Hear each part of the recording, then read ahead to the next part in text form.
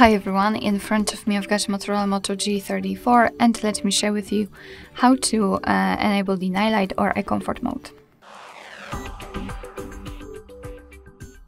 So let's start with entering the settings and then we have to find the display section.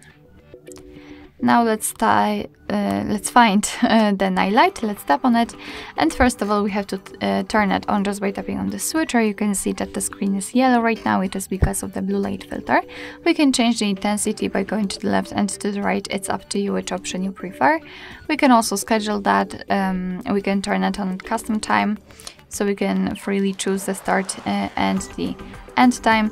And we can set it from sunset to sunrise, which means that your device will automatically decide when the sunsets and sunrises are. It is location based. Alright, so this is the whole customization of this mode, and now let me show you much faster access to it.